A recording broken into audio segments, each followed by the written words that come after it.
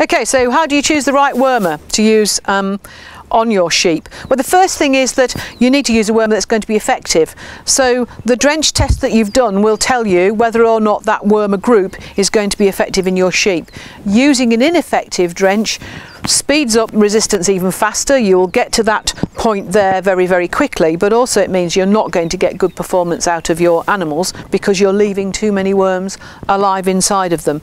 So drench testing is important. The other thing is to make sure that you're targeting the right worms. So you then need to understand a little bit about the different types of worms.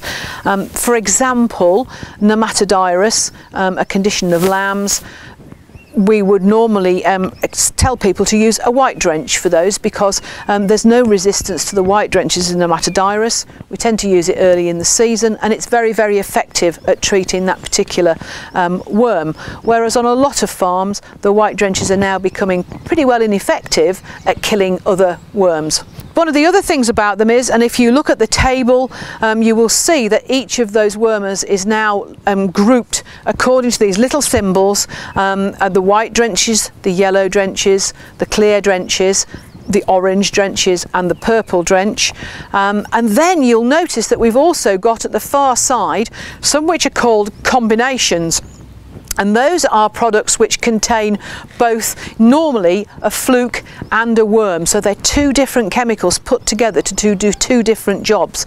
And sometimes you need to do that, a lot of the time you don't. So you really do want to avoid using those combination products unless it's absolutely necessary.